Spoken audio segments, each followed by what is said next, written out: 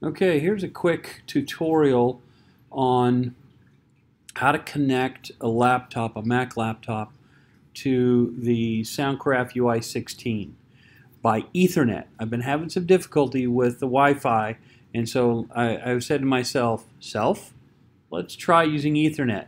I've struggled with it, and so I wanted to share my victories here.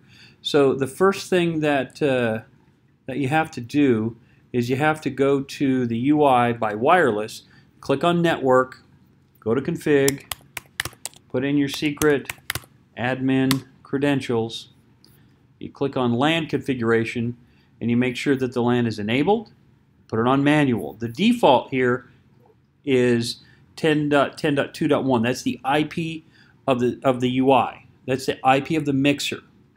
Okay. Now I thought DHCP would make the device a DHCP, but it's not.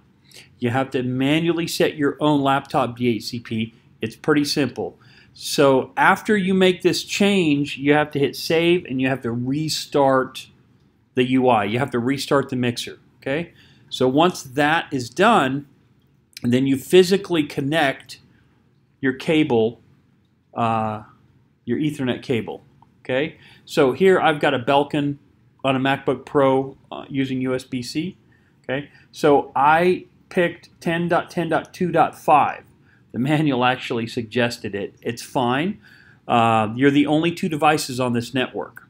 Okay, now it says 255, 255, 255.0. So this was preset at a little bit different. So hit apply. So I've got an IP in the same class C range, 10.10.2. So they're .1, I'm .5. I've got an Ethernet connected. So after the UI's been rebooted, you connect your cable, you manually configure your IP address, boom. But then, the last but not least, you have to browse to it by IP address. We know that it's 10.10.2.1. We just looked at it, okay? So you just type in 10.10.2.1. You may have to put HTTP in front of it.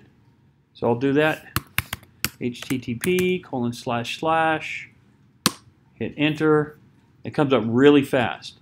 And then I hit this, loads really fast. Now it's detecting that you're on a new interface, so you may have to reset your you may have to reset your view groups because it doesn't know who you are, which is fine, should only take a little time. Anyway, that's how to connect by Ethernet.